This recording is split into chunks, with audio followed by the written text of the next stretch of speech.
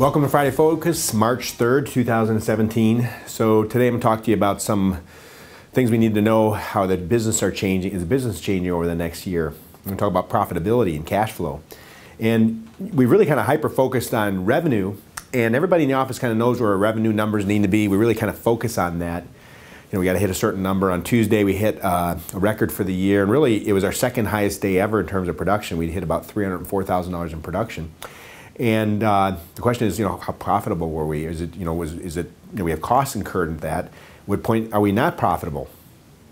Well, let's talk about profitability. Profitability is income. So we're buying $304,000 minus expenses. And that's profit. Now, cash flow is something a little different. I'll talk about that later. Cash flow is negatively affected by things you invest in, like buying more equipment we have to expense that over a period of time. But we're going to stick with profit and loss right now, and then I'll teach you how to read a balance sheet. And what's going to happen over this next 30 days is that a month from now, you're going to have, for your location, for your service, a profit and loss sheet that will produce either weekly or monthly. So you'll know, if your location, your service is making money, where your expenses are at, what expenses maybe you're incurring that you should get rid of, what expenses that you're incurring that you should keep, maybe what expenses you should start in order to increase production, increase profitability.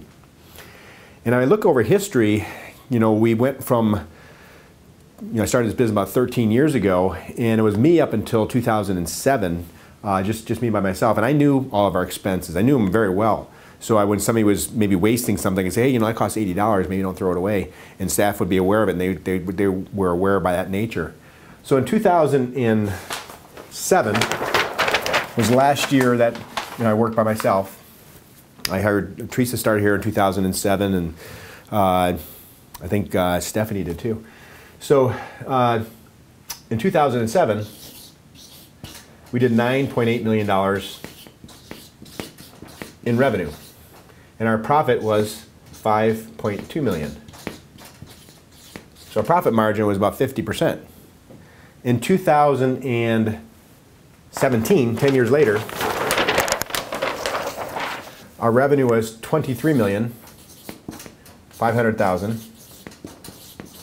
and our profit margin was negative $650,000.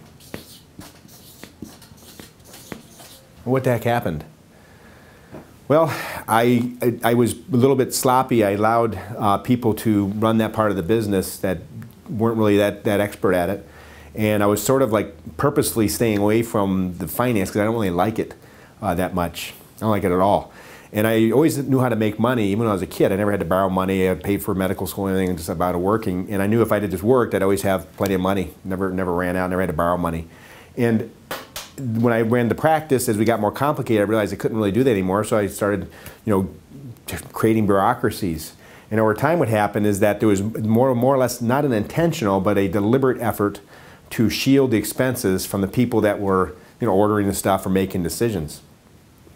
And I'm realizing to get back to the founder's mentality where you knew the costs, I've got to be very deliberate and intentional, and that's what's going to happen. So you're going to know what things cost. You're going to know if a patient is profitable or not, or if your day was profitable or not. Everybody wants to be part of a profitable organization. So last year we lost money. To me, it was like a lesson, okay? And we're not in trouble or anything like that. Nobody's coming to shut us down or anything, but we can't sustain continued losses. We got to be profitable. And I made some changes in the past week that immediately makes us profitable this month, okay? I also had to loan the business a little bit of money. That's okay, I accept that. But that's pretty much done. We don't need to do that anymore. So I made some changes so we don't have to worry about that anymore. A few of the changes were things that, that I could fix immediately. Some things will take a few months. Teaching you about profit and loss is going to take probably a little bit of time, more than that, but over the period of the next year, you're going to understand profit and loss. You're going to understand if our business, makes sense. Maybe there's some things we shouldn't be doing. Maybe there's some things we should be doing more. We have things like when we started dermatology, we knew we'd take a loss in dermatology because it's a brand new service. We had to spend a lot of money bringing patients in. We had to hire the people before the revenue's in, but then over time that should turn profitable. Right now we're doing the big book launch. We have an event Thursday night. I'm actually recording this on Thursday for Friday, but we estimate about $120,000 to $150,000 on it. That's including wages, lost production, the advertising, we did some TV commercials. We built a lot of equipment out. This stuff costs a lot of money, but then we know our average patient acquisition cost, and if we get a certain number of new patients from it, it was a great deal. Okay, so that's the way the business works. We have different things that are built into a profit and loss sheet. Now I'll go over the biggies. A big expense is us, our wages. And when you have wages, there's a little tack on your wages of about 40%. So you get paid, and for every dollar we spend on wages, we spend 40 cents on things such as education, health insurance, we have insurance for disability, we have workman's comp insurance, we have to pay the FICA and Social Security tax. So we have inherent costs, bonuses, so we have inherent costs. And what I don't want to touch on that is wages or your bonuses. I want to increase those. In fact, I want to create a profit sharing plan. That's why I first have to teach you how do you make profit before we can give you parts of the profit. You got to learn how to make it, and we got to make profits before you get it. But what can we do on this burden here to reduce it? Well, for example, when we do training, last year we spent over $900,000 on training. I thought it was $450, it was $900,000, it doubled. And when we look at it, a lot of our cost was because we were not good at scheduling things. So we would wait till the last minute, buy a bunch of tickets at double the rate. If we were to book things a month in advance and say, if you don't book it by a month in advance, you ain't going, we would save $200,000 a year, for example, right? $200,000. We look at things like the meals that we put out to the office. We're throwing away about $50,000 in the meals a year. What about you guys ordering them for the next week? That way you know if Dr. George is buying the lunch, you don't have to have meals that day. There's other options. What are other big expenses to our practice? So this is about almost half of our cost is in human capital. It's in us, okay? What about supplies? That's a big part. Supplies are a big expense. And I was looking today at the catheters on hand. Clarkson's got enough catheters to do endovenous ablations for the next year. You know, do we need to have that much cash sitting on our shelves versus, you know, at the factory? I had no idea this happened, but they're carrying months and months supply. Not just Clarkson, like every office.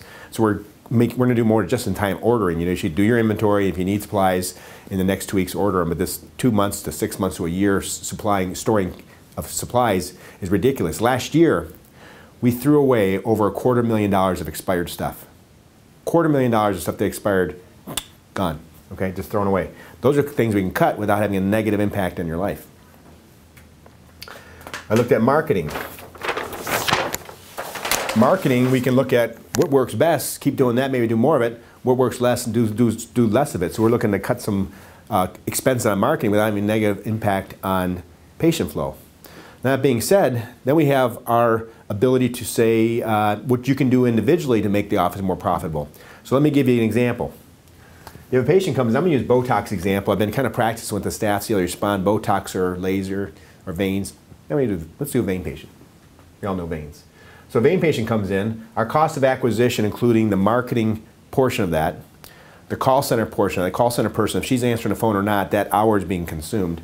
The real estate that she's sitting in is being consumed. Then there's that labor burden we talked about earlier. The burden refers to the stuff that doesn't really directly affect labor, like the taxes and the insurance and everything. So let's say we're at about $650 for a new patient. So the patient comes in, we've already got a $650 deficit. Now if you don't get a mapping done, and you can't same-day map them, you schedule them out or something, that just stays as a negative $650. But what happens if you do a mapping on the patient? Okay, the mapping, we get a little bit of revenue generated, but now we've got to tie up a room for an hour, and we've got to pay a tech to go in there and do the ultrasound, and we got to bill it out. And we might get about $300, but we're going to incur another $200 in cost, because our rooms cost a certain amount per hour and just fixed overhead. So we've got $200 here for the consult, another $200 here for the room time and the staff time for getting the procedure done. Okay, so we're $650 plus $200, $850, minus $300, $550, plus $200, so we're at $850. Did I do that right? $650 plus $200, $850, minus $550, plus $200 expenses, $850. So we're at negative $850. Now, if you don't book the person into production, you just increased the loss from $650 to $850 because we tied up a room where we could have some other production going on. So if you do a mapping and don't book them for production, you're better off using that room to do another laser ablation. So if you do the mapping, don't book them, you're better off not doing the mapping. Okay. So now let's say we do get the mapping done and we do put them in production within a week. Now we have the potential to make some revenue. So for a laser ablation or RF ablation, we get paid about $1,500. Our catheter cost, The RF costs, including the administration to order it, is about $350. And we're going to tie up the room again for another period of time. So we have another $200 in overhead costs. So we could take the $1,500 minus $550, we're at $950 positive minus $850 negative. That means we're positive of $100. Get your second ablation, that's going to go up a little bit more. Next ablation, then the next ablation will go up about $900, and then their MFTs go up. However, that one patient that you let slip by from mapping to production, or the one that you went slip by from consult to no mapping, just sucked up the next patient's entire profit margin. Okay, so it makes it impossible. So if we're only doing 50% of people in the production, we're going to consistently lose money because we have such a high cost structure. Take a Botox patient, let's go along the same lines. Botox patient comes in, they're a little cheaper, they're about $450. And then we have another $187 in room time. Our overhead's a little lower for the Botox side. So we're about, let's say, $630. $630 in negative. If you don't treat the Botox, you took a loss. If you do inject Botox, let's say you sell $500 of Botox. We're going to consume some additional time and resources to inject the Botox. We got to pay the provider. Nobody's punching out to do it. We're going to suck up a little bit more room time, not a lot more. So let's give that $100 of additional expense, and let's say $250 for the cost of goods sold. So now we have $630 minus $500, we're at $130, minus $100, minus $250, so we're negative, let's say $130. And I'm not going to really check my math, but I'll check it. $630 minus $630 negative, $730 negative, $830, $930, $980 minus $500. We're negative $450. So $450 and change, we're negative if we do the Botox. If you don't reschedule a patient, that negative stays on the books as a loss. Okay, there's a negative stay. So if you do a Botox injection today, we've lost money. There's so much cost involved in bringing the patient in. We got to buy the Botox and we got to cover our overhead. Now, if you were to rebook that patient and they come in again, eventually after 2 or 3 treatments, that patient becomes positive. So the patients that come here long term are all positive, profitable patients. The one that come in and just get one treatment, we don't reschedule, we lost money on that one. We were better off not getting them in the office. But how can you really cut it down? What happens if you take this patient and you talk to them about veins? Now, vein starts out with a clean slate. They're just consuming room time and staff time, no marketing time. That person is profitable the day of the mapping. Okay? If it's a derm patient, it becomes a vein patient. That patient is profitable the day of the day of the mapping. If you have a vein patient that you send over to dermatology, that first dermatology visit is profit.